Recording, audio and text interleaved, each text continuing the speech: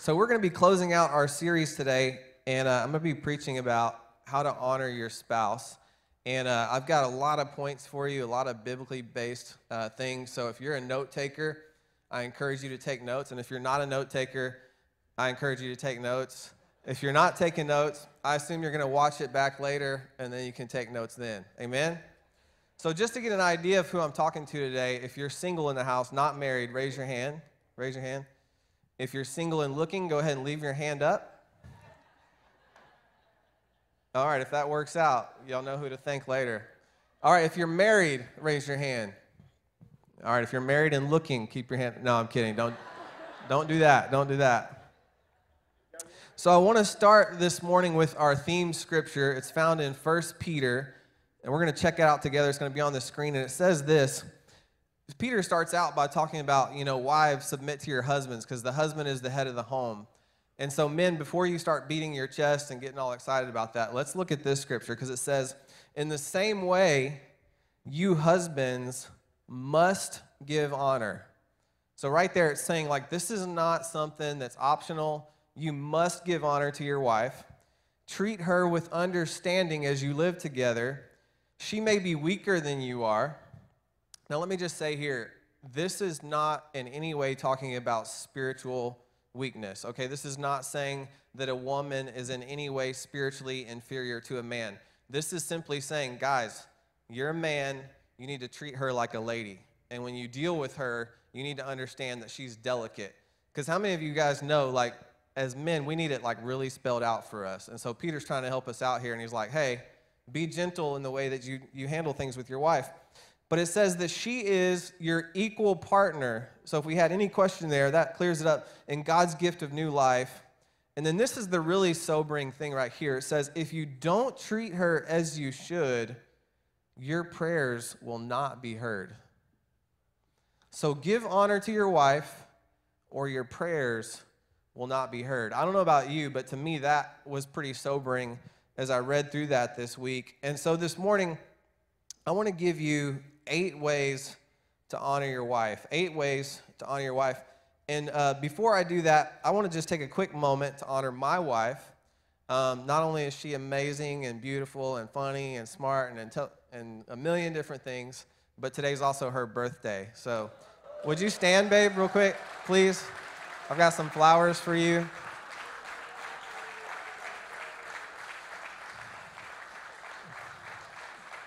I love you, and I'm better because of you, babe. Thank you for everything that you are in my life.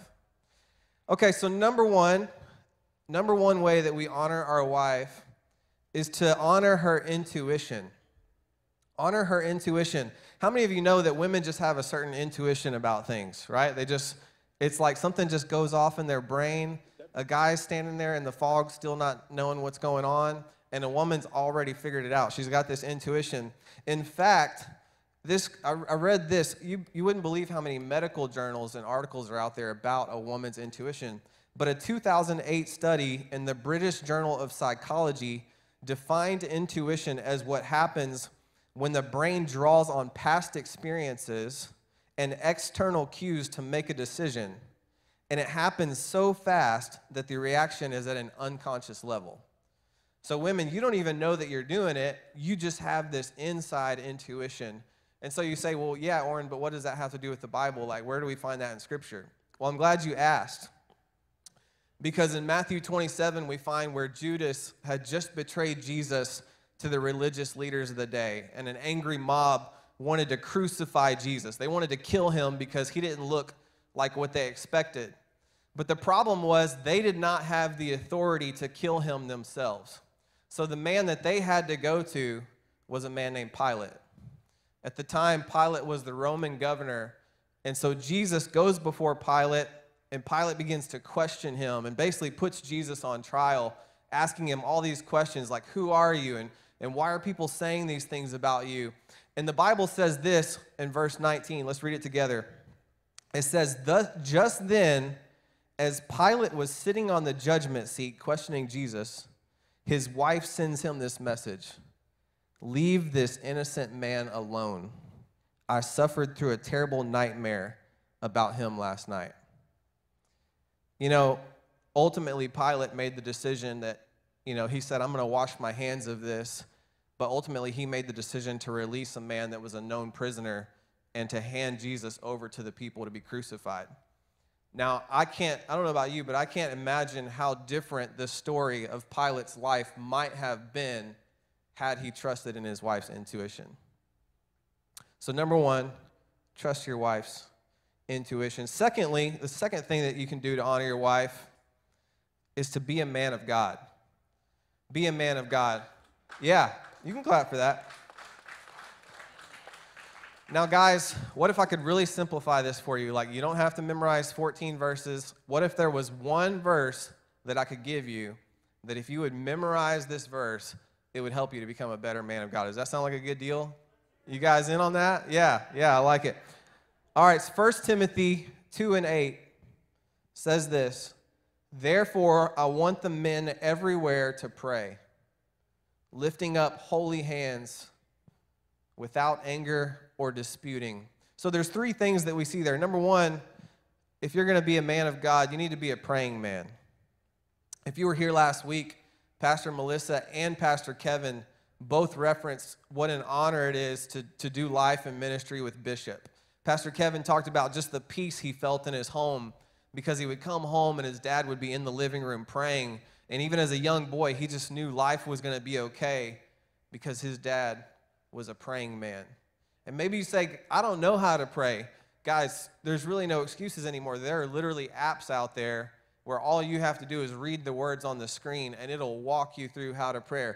There's books where you literally can just open it up and it has a prayer for every day of the month or every day of the year. Start with that. And as you begin to get into that and get into that routine and that rhythm, it's going to flow out of you naturally to where eventually you're not going to need those tools anymore. You'll just be able to talk to God. The second thing it tells us is to lift up holy hands, and that's our worship. That's our worship. Guys, when we're here and we're in this place of worship and our incredible band is playing and they did an amazing job today, guys, we're to be the ones leading in that. We're to be the ones setting the example. And I don't know if you've been around long enough, you've seen Pastor Kevin. He does that ugly little dance that he does on all the time. And it's like the goofiest thing, but it's worship. It's the way that he honors God. And he even says, like, I know this isn't pretty. I know I don't have any rhythm, but God, I want to honor you and I want to worship you. And then finally, it tells us to do this without anger or dispute. And if you're going to be a godly man, you need to be a man that's a peacemaking man. You need to be a man that knows how to communicate and knows how to just be gentle in your speech and humble enough to say, hey, I'm sorry, I was wrong about that. Or if someone's angry with you, sit down with them. Figure out their perspective. Figure out what you can do to make the situation better. Amen? The third thing that a man can do to honor his wife is to encourage her in her gifts. Encourage her in her gifts. We find a verse in Romans 12 that says this, each of us have different gifts according to the grace given to us. If your gift is prophesying, then prophesy in accordance with your faith. If it's serving, then serve. If it's teaching, then teach. And if it's to encourage, then give encouragement. If it is giving, then give generously. And if it is to lead, do it diligently. If it is to show mercy, do it cheerfully. I heard a story recently of a young pastor. He talks about his wife. And when his wife was 8 years old, she had cancer in one of her eyes, and she had to have her eye removed. And so for the rest of her life, she's had a prosthetic. And she talks about how as a young age, children were very cruel to her. They would make fun of her. They would make her cry. Several times during the week, she would run home from school crying in tears, just very, very upset. And so later in life, this caused a lot of fear for her. She had a lot of fear of rejection. She didn't like to approach people. She certainly didn't like to get in front of people. And in fact, when she was in high school, they only had 2 required classes to graduate. The first one was speech, and the second one was typing. And she actually went to her counselor and said, hey, look, because of my disability, I don't want to be a part of these. Kids make fun of me. I don't want to be in front of them. There's no way these should be a requirement for me. And he said, you know what? You're right. You're right. We're not going to make those a requirement for you. So fast forward years later, she marries this pastor, and he begins to rise in his ministry. And next thing you know, he's being asked to speak at these large conferences, and he's traveling the world. But he always felt his wife was the one that was giving him the best nuggets. She was always reading the word, and half the time he was preaching her sermons. I actually feel that way quite a bit. The best stuff that I have today is going to come from Bobby, so y'all can clap for her. But so one day he's at a conference, and it's a Friday night, and the conference ends on Saturday, and he just gets up and he says, you know what, guys? I'm not going to preach tomorrow. My wife's going to preach. And he made an announcement in front of thousands of people. And so he goes to his hotel that night, and she is so mad at him, and she's yelling at him. And she said, what'd you preach tonight anyway? And he tells her, and she goes, you preached my only message. I gave you all that material. And he goes, well, you know what? It's about 3 o'clock in the morning. You're preaching in 6 hours. I think you ought to get some sleep, don't you? And so anyway, she preaches the next day, totally knocks it out of the park. Knocks it out of the park. In fact, today she speaks, she's got her own channel on TBN. She speaks to thousands of women a year. Well, then a couple years later, he started writing books, and she was actually the one that was constantly editing his books and helping him to make it better. And so one day, his editor showed up to the house and was like, hey, I don't want you. I want to actually speak to your wife. You know, we're very interested in hearing her story. We'd like to have her write a book. Well, that lady's name is Lisa Bevere, and today she's a New York Times best-selling author. She has written over 16 books, and she speaks to thousands and thousands, if not millions, through the TV program every year, all because a husband decided to encourage the gifts that his wife had. Guys, encourage your wife. What an impact can your wife make? Because only you know the gifts that are inside of her behind closed doors. And if you'll encourage that, even if it's uncomfortable for her at times, look at the impact that it can make. The fourth thing that we can do is to respect our wife's opinion. Respect our wife's opinion. Recently, I heard a story of a young man. He said, you know, I wake up every morning and I pray for 2 hours a day, and it seems like my wife, the only time she really prays is like 10 minutes in the shower.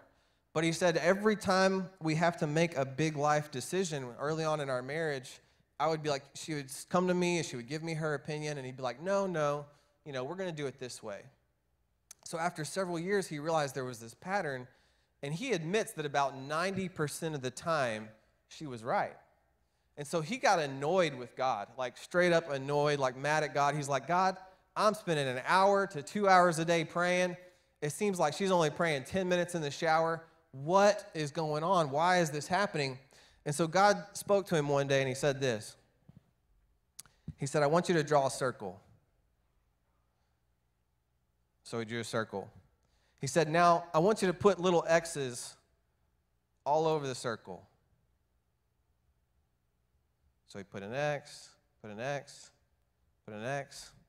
And finally he said, I want you to draw a line right down the middle of the circle. He said, that circle represents you and your wife. Y'all are one flesh. He said, however, the two sides represent you individually. The X's represent my wisdom and understanding.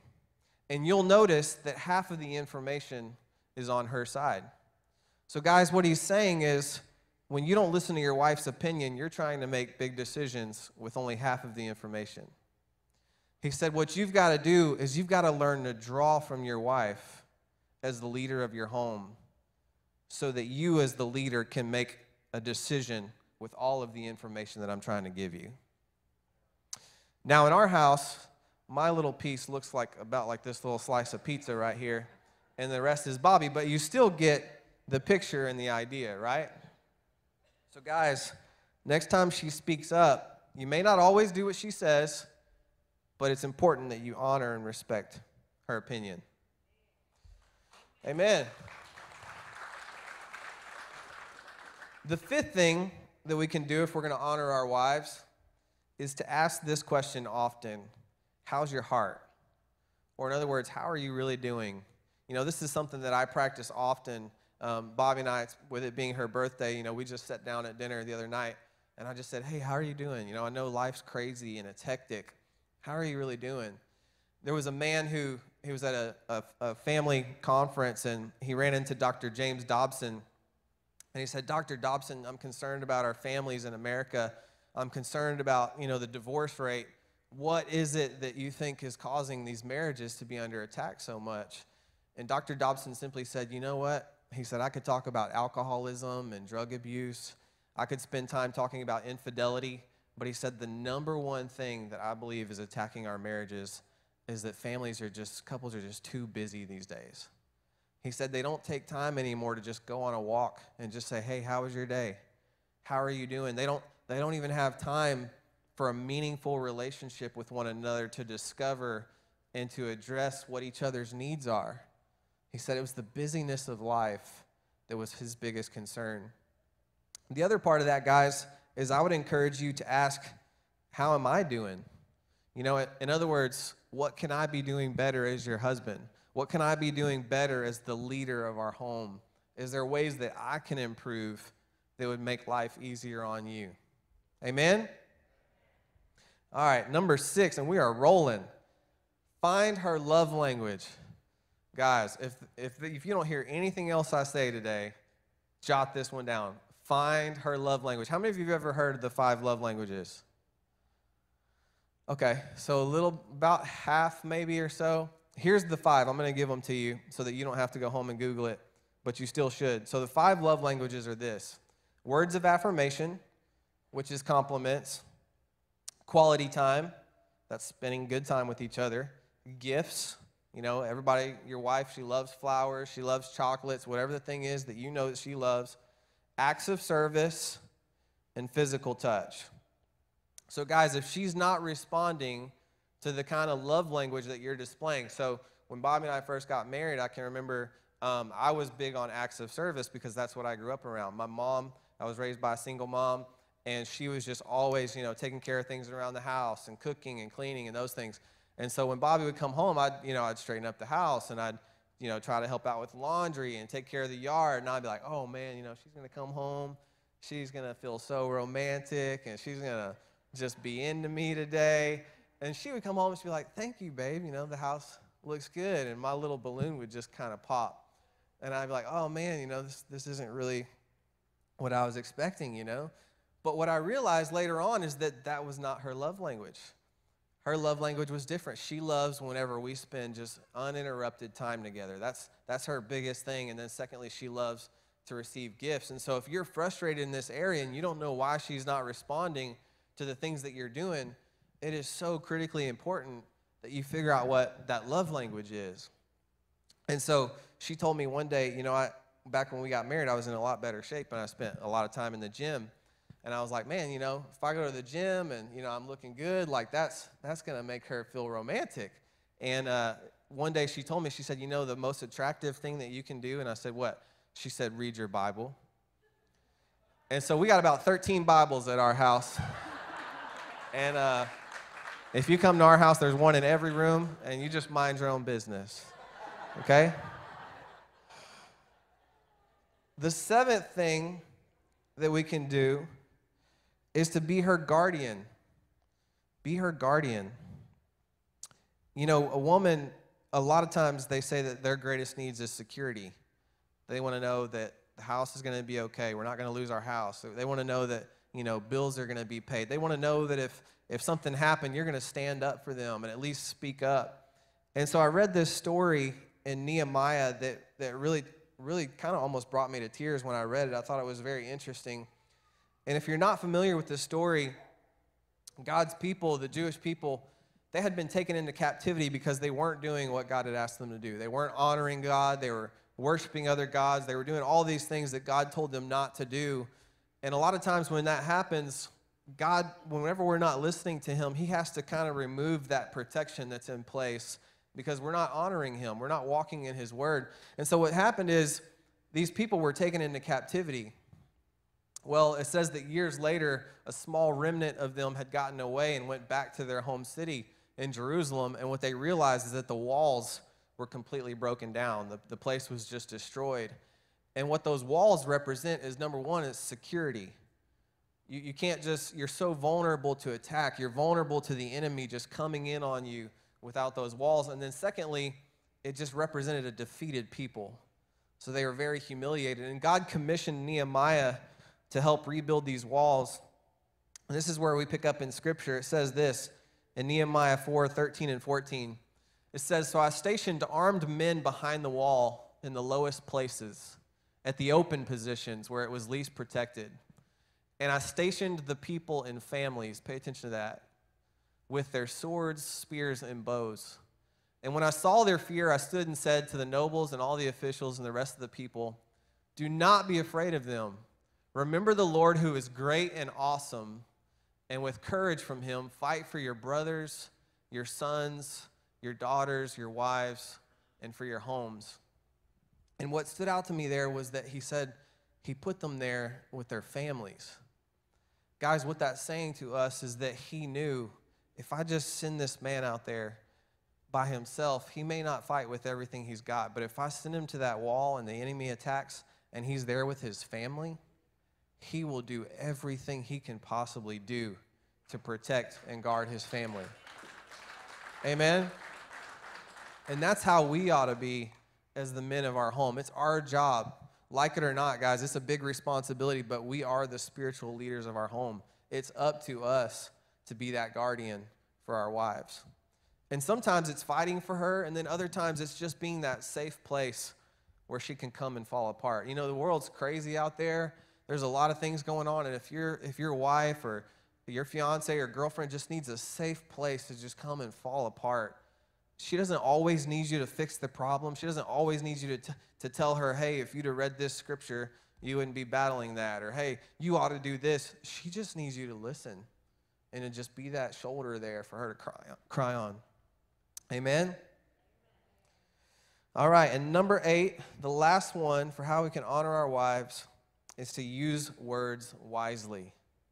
Use words wisely. Proverbs 8:21 tells us that death and life are in the power of the tongue. I was wondering, I was like, that must have been written to husbands, right? Like, he was trying to warn us, like, guys, if you value your life, you'll watch what you say. Years ago, there was a TV show called Kids Say the Darndest Things. Anybody ever seen that one? And they asked this little boy about marriage and relationships, and he came up with this thing. He said, if I was trying to have a good marriage, what I would do is if my wife looked like a dump truck, I would still tell her that she's pretty. So even a young kid understands the principle of using our words wisely. But in seriousness, guys, if it's just an, "Hey, I'm sorry. I know I blew that. I know I should have done that differently. I'm sorry that I lost my temper. Hey, I love you. Hey, I just want you to know I'm not going anywhere. I know things are tough right now, but you don't have to worry." Let's use our words wisely, guys. Another way that you can do this is, how do you talk about her when she's not around? In other words, if you worked with someone for 20 years and they never got to meet your wife, what would their perspective be of her based on your words? Are you talking down about her? Are you cutting down? Are you just airing out all the dirty laundry of frustration and anger? Or are you building her up and you telling how wonderful she is and how beautiful she is and how funny she is and how she gave you this little piece of wisdom that changed something in your life? We need to be wise with our words. So the 8 principles that I just shared with you, most of them, some of them I changed and used my own, but for the most part, they're based on a book by a man named David Chadwick. David is 6'7", and he played basketball for Dean Smith at the University of North Carolina. So he's what some of us would probably consider like a man's man. But what I think is even cooler is that he must be doing a good job of honoring his wife, because in response to his book, his wife Marilyn wrote a book about how wives are to honor their husbands. So for the next few minutes, I'm not going to go through all of them, but I just want to hit 3 ways that wives can honor your husbands. The first one is this. It's to be strong. Be strong for your husband. The Bible tells us, many of us are familiar with this verse in Genesis 2:18. It says, "Then the Lord God said, 'It's not good for man to be alone. I will make a helper who is just right for him.'" As I was studying this, I realized that the word helper there is not like some of us may think, where men like, "Oh, I'm going to go do this, and my wife, she's going to be right there beside me, and she's going to help me."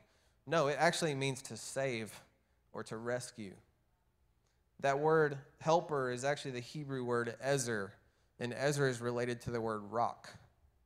So women, you're to be the rock, because sometimes, yes, physically we're stronger, but mentally we just don't have the capabilities that you have. Emotionally, we don't have the capabilities that you have sometimes, and sometimes we just need a safe place to lean on, and we need you to be able to tell us, hey, God's got you. He's done it for you before. He'll do it for you again. We need you to be strong if you're going to honor your husband. The next thing that a woman can do to honor her husband is to build him up. Build him up. There's a couple ways that we do this. The first thing is to let him lead. Let him lead. They asked a second grader, hey, who's the boss at your house? And he said, Mommy is. She doesn't want to be, but Dad is just such a goofball that she has to. Sound about right? Anybody in your house? Mommy's the boss. She doesn't want to be, but she's got to. But seriously, ladies, you may know the word better than your husband, and you may know about prayer, and you may know all these deep spiritual things, but invite him to pray sometimes. Say, hey, our kids aren't feeling well. Would you come over here and lay hands and pray on them? Hey, babe, what scriptures are encouraging you lately? You know, I'm feeling down. You don't have to show your cards off to him and make him feel inferior. Let him take the lead sometimes. My wife, I'm convinced she could run a Fortune 500 company. She's got so many gifts in her, but she still lets me lead. And I'm so thankful for that. I'm so honored by that. The next thing that you can do is to speak words of life. And one of the simplest, most powerful ways you can do that is just to talk well. Express gratitude for your husband in front of others. Express gratitude for your husband in front of others. Tell him how much he means to you and how appreciative you are for him and how proud you are of the job that he's working so hard for you and your family. Speak words of life. The final thing that we're going to cover today for how wives can honor a husband is to guard your home. And this is kind of the things that Marilyn said. She said, one of the ways you can guard your home is to not let social media dominate your time together. Don't let social media dominate your time together. Take that phone and just set it aside. Turn it off. If you're at dinner, turn it over, put it on vibrate. Maybe you're worried about the kids or something, and, whatever the case may be, but try to spend, when you're there with your spouse and it's just you, try to spend as little time on that phone as you can. I mean, it's easy for all of us. We all struggle in this area to just get sucked into that thing, and next thing you know, 30 minutes or an hour's gone by, and you haven't even asked your wife or your husband how their day is. And so this really goes both ways. She also said that another way you can guard your home is to go to bed at the same time as your husband. I'll let you dig into the scripture yourself for what that's about. But it does say that a husband and wife aren't to deprive each other of physical relations. That's not me talking. That's in the Bible. And then finally she said, work hard at keeping peace in your home. They did a study of American husbands, and when they asked them, what's some of the most important things to you and a wife? And the one thing that the men said was higher than even an amazing physical relationship with their wife. They said, above all, it was peace in the home. When I come home, I want to have peace in the house. I don't want to be fighting and bickering and quarreling. I want to be greeted when I walk in the door. I want to know that everything's okay. I was at Kroger's yesterday going to get some gifts for Bobby, and I don't know the situation, I don't know the story, but I just saw this couple. The guy was walking to the car. She was already there loading up with the groceries and things. And she was just yelling at him. And she was getting so loud I couldn't help but look over, and he's walking and he's pushing the cart back to the cart area, and he was just shaking his head. And I was like, I don't know the situation. Maybe he deserved it, but I know that the car ride home is not going to be very pleasant. And men, we want peace in the house. Amen? Can I got some guys say amen? I like it. Now, maybe you're here today and you're going, you know what? My marriage is in rough shape, or, my spouse, the person that I love, I don't even know if they're living for the Lord, or, they're not here today, they don't really care to come to church, what would you say then? What would you do in that situation? Well, I'm thankful for God's word, because 1 Corinthians 7 tells us that, ladies, the way that you treat your husband, the way that you live for the Lord, and the way you honor him, it says this in the Message translation. It says, God has called us to make the best of it, to make it peacefully as we can. And it says, you never know, wives, the way you handle this might bring your husband not only back to you, but to God. Other translations tell us that your husband or your wife can be saved, even if they're not living for God at all, by your conduct and the way that you honor them and the way that you love the Lord. Guys, how are we doing on time? My clock's not working back there. What time is it? We're good? Okay. So if you're feeling a little defeated today, a little beat up, and you're like, man, that's a pretty big list. I'm not really living up to that right now. I kind of want to end today a little bit differently. I want us to spend some time laughing together. And so I've got a little video for you guys, and then we'll close it out. So do we have that ready to go, guys? We're going to start discussing men's brains, women's brains, and how they're very different from each other. Now, I want to start with men's brains. All right? Now, men's brains are very unique. Men's brains are made up of little boxes. And we have a box for everything.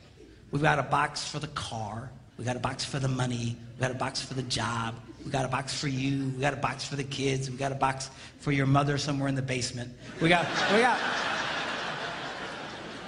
boxes everywhere. And the rule is, the boxes don't touch.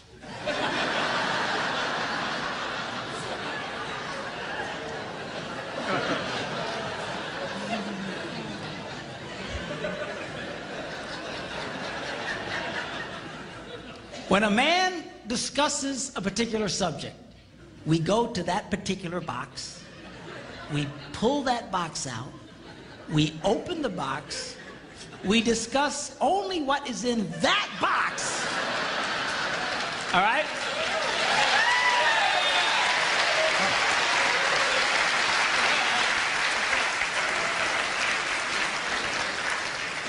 And then we close the box and put it away, being very, very careful not to touch any other boxes.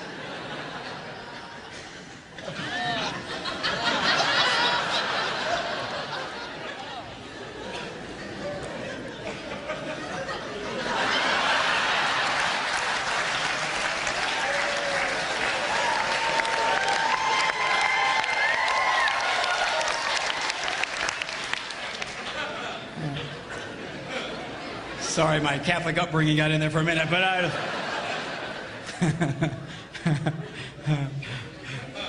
I'm not a Catholic, but I went to Catholic school when I was little. I had a nun who taught on hell like she was born and raised there. I mean, I'll never forget it, but it did me good, actually. It was a good thing. Now, women's brains are very, very different from men's brains. Women's brains are made up of a big ball of wire. And everything is connected to everything. The money's connected to the car, and the car's connected to your job, and your kids are connected to your mother, and everything's connected to everything. And it's like...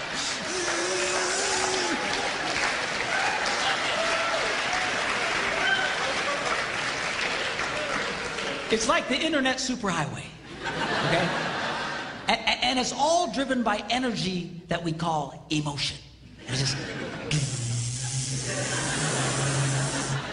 It's one of the reasons why women tend to remember everything. Because if you take an event and you connect it to an emotion, it burns in your memory and you can remember it forever. The same thing happens for men. It just doesn't happen very often because, quite frankly, we don't care.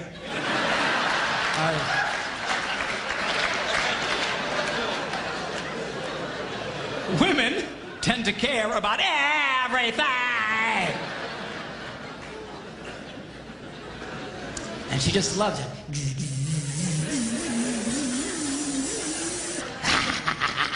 Okay?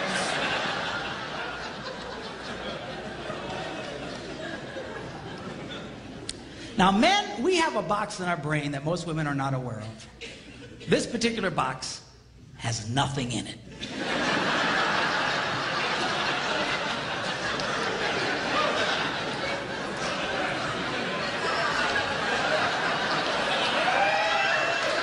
It's true. It's true. In fact, we call it the nothing box. And of all the boxes a man has in his brain, the nothing box is our favorite box.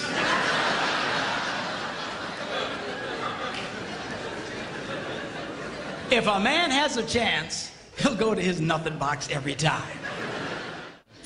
We're going to start discussing men's brains, women's brains. Is that true or what, guys? Very different from each other. Yeah.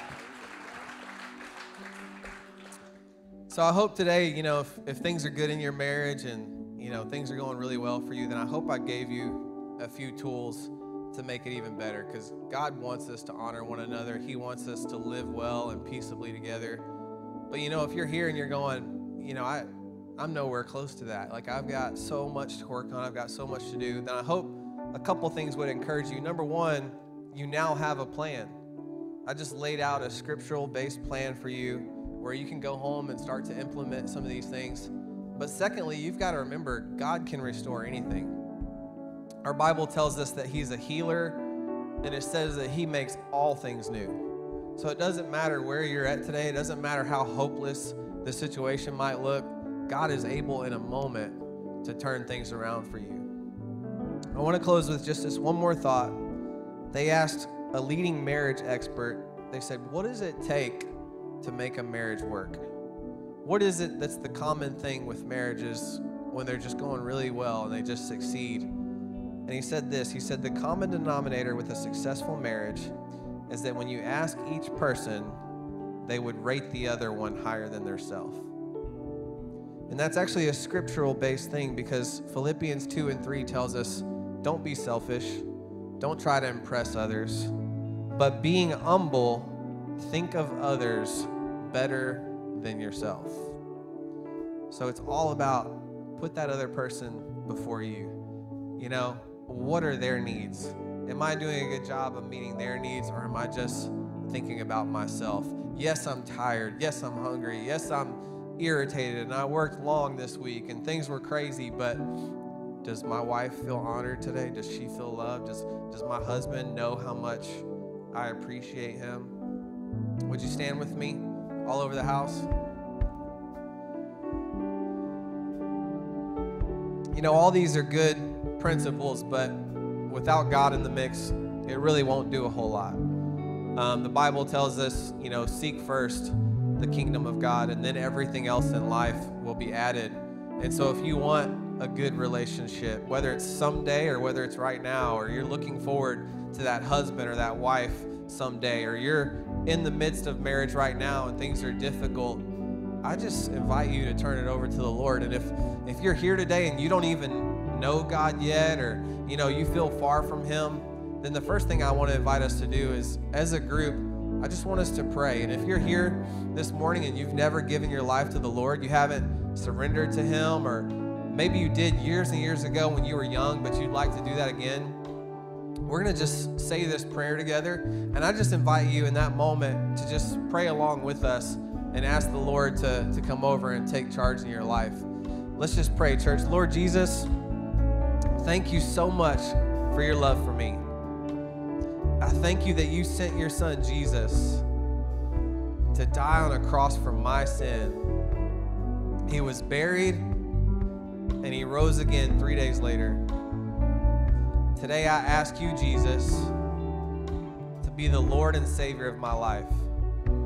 I give control over to you, and I ask you to fill me with your Holy Spirit. And it's in Jesus' name we pray. Amen. Would you give a hand clap of praise for everybody who prayed?